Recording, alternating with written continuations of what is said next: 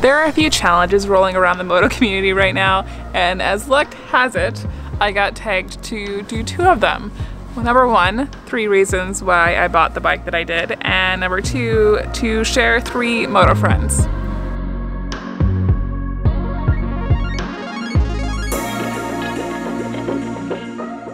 My name is Amanda Zitto. If you're new here, I make motorcycle travel content, camping, tips and tricks, that kind of stuff. I also own 6 bikes. I live in Portland, Oregon, and I travel in between here and my other home in Montana quite a lot, where I actually host a motorcycle campout event at the end of July called Rocky Mountain Roll. If you have never heard of that before, there should be a video popping up somewhere that tells you what Rocky Mountain Roll is, and there is also a link down in the description if you'd like to learn more about it. Moving on to the meat of this video, let's start with the 3 reasons challenge. I was tagged by Great Egret. Thank you, Joe. I've been having a little bit of a struggle figuring out which bike I was going to talk about because I did do a video really similar to this a little while ago. It's called my garage video, and I tell you all about all of the bikes that I own and why I have them and what their names are and that kind of stuff. That is up there if you want to go watch that. If you're curious about a bike that I'm not going to talk about today, but I figured we should talk about Briarios, because Briarios doesn't get a whole lot of love, or at least he hasn't in the last year or so on my channel, so now I'm making up for it. Man, it's really hard to like narrow these down into very succinct like reasons. So reason number 1 that I have the Honda is because my papa wanted me to have it. Less specifically the bike in general, but just a different bike than Lazarus. So for those who don't know, Lazarus is my 1980 Suzuki GS 850. I did the majority of the pilgrimage on her, and she is a little bit less suited to that kind of terrain. And I had a few issues that my papa thought I could have avoided if I had had a different bike. Reason number 2 that I have the CB500x and not something else is because it was cheaper than the Africa Twin. We went to a couple different dealerships in the Missoula area. I did also try a KLR, it just didn't fit me. The first dealership that we went to in Missoula just wouldn't listen to me and what I wanted out of the bike because I was a girl, what did I know? So we left. We went to Five Valley Yamaha and Honda just outside of Missoula to look at the Hondas, and I was super excited because they had an Africa Twin, and I really wanted an Africa Twin. Just like, for one, the name, and then also just like drooling over all the specs and like all of the really great reviews that had just came out about it, keeping in mind this was 2016. The Africa Twin was like 12 grand.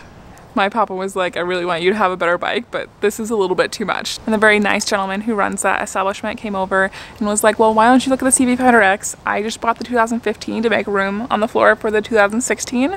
Like, it might be a better option for you. It's like half of the price, and it's essentially the baby brother. It still has the parallel twin engine. It's still a really solid bike. Reason number 3 that I have the Honda is because it was incredibly stable and incredibly comfortable for me off-road.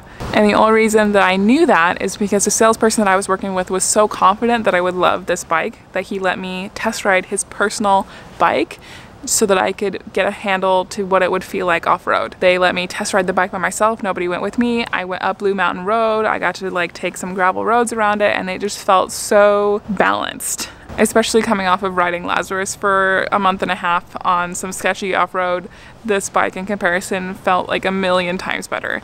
But I wouldn't have gotten to know those things. I wouldn't have gotten to test ride it off-road if the salesperson that I'd been working with wasn't so confident that he let me test ride his personal bike, which still blows my mind today. It's getting kind of dark. I guess we need to move back into my garage now.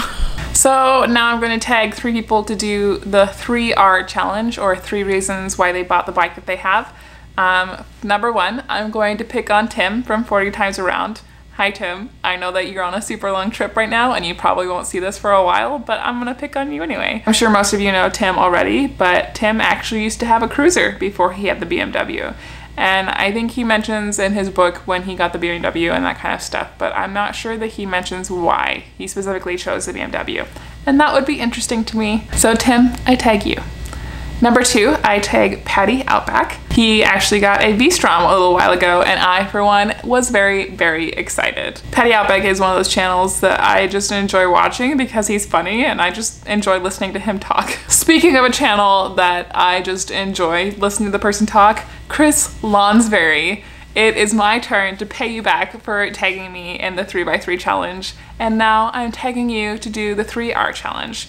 You made a video a little bit ago about how much you love your Dyna Wide Glide, and I would love to hear 3 reasons why you chose that particular bike. Let's move on to the second challenge in this video, which is the 3 MotoFriends challenge, which I was tagged by Small Adventures. Links to all of these channels, by the way, are in the description. If you would like to go check them out, I highly encourage that you do. First on my MotoFriends list is MotoKari, who can arguably be the most underrated motovlogger in this community because she's amazing. She's just such an incredibly lovely person, and she supports so many other channels. Not just watching and commenting on other people's videos, but also she's been doing this interview series called Behind the Helmet, where she interviews other motovloggers in the community, and I'm totally not biased because I am in that series. A lot of the time I just feel like she's this amazing moral center of the moto community. She's really great at putting herself in other people's shoes and giving other people the benefit of the doubt when I probably wouldn't. She is also really great at staying on topic.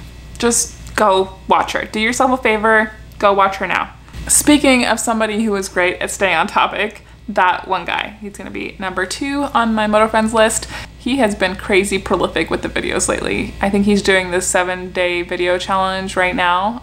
It's probably near the end of it by the time this video goes up.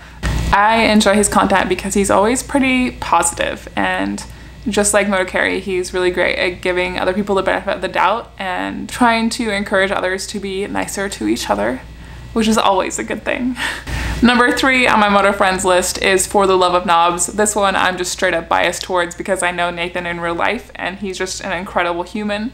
He has so much knowledge about off-road riding and working on motorcycles, let alone changing tires, which is a skill that I still need to learn. He is also the person who taught me how to use my GPS when I got it, so just an overall awesome guy. Nathan and his wife Chris and his other friend, I can't remember his name, I'm really sorry, they just got back from doing the captor, and Nathan is in the middle of producing the videos from their experience, and they're really well done, and I highly recommend going and checking those out. I have been enjoying living the rest of the captor through their eyes. And because I cannot stop at 3 MotoFriends, I'm also going to recommend you go check out Solo South. He's riding a DR650 through Central and South America. Right now he's sharing his story about how he got hit by a bus in Guatemala.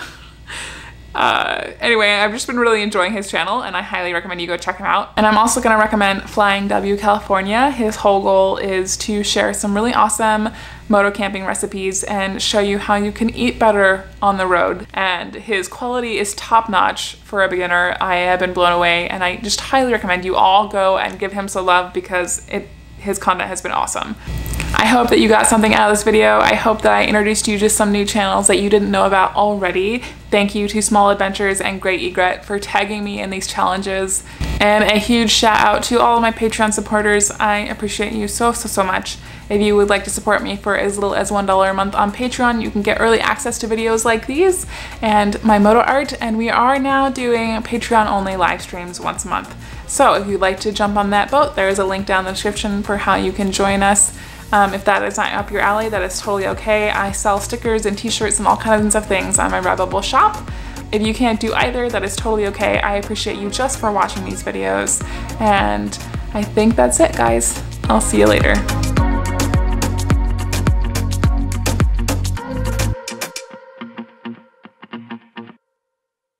I don't have anything super funny to put the end here. I'm sorry. My grandmother passed away. So if you're wondering why the video this week hasn't been super